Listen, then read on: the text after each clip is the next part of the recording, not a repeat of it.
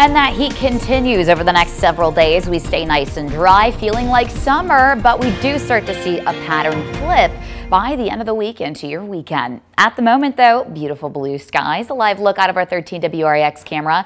Even the trees are staying pretty calm, not seeing them moving or swaying much. We have a little to no breeze as well, so that summer-like weather will continue as the temperatures keep on climbing. At the moment, a lot of us making their way through those low to mid 80s. 82 degrees in Winnebago, 83 in Sublette, 78 in Roscoe, so not too far behind, but we're going to, of course, continue to climb, finding ourselves in the mid to upper 80s for our afternoon. So yet another beautiful sunny day.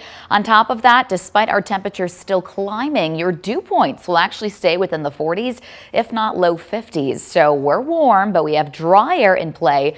Not going to be dealing with that humidity and, of course, plenty of sunshine and little to no breeze. We see conditions staying quiet and calm overnight. Temperatures do drop into those low to mid 50s. Could be a couple degrees cooler for some, but luckily we stay clear, and that's going to give us perfect viewing for the partial lunar eclipse. That's going to kick off at about 9:12. That's when the partial eclipse will begin.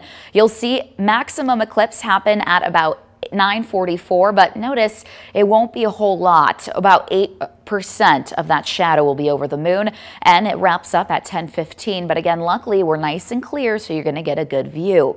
Otherwise, we continue to heat back up into your day tomorrow and the next day and the day after that, because we're still dealing with what we call a Rex blocking pattern. So that's what's set up just to the east of us. That's when we have an area of high pressure just to the north of a strong area of low pressure. Notice the jet stream comes right in between those two systems, kind of acting like a traffic jam. So not much is going to happen and blocking off those westerlies to get a lot of this moving.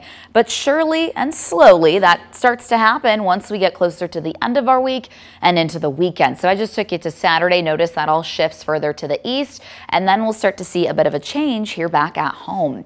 That's going to start off with a chance for rain late Thursday, early into Friday morning. That'll be our next best chance. Fairly low, not going to see hefty totals from that either, but something that will follow are also cool temperatures.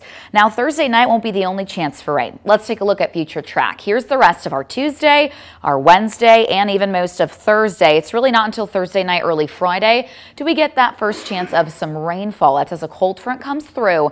We stay dry for most of Friday and even Saturday, but Saturday night into Sunday, we get yet another potential for some rain. So at least there is some activity on the horizon. We are in need of some of that rain.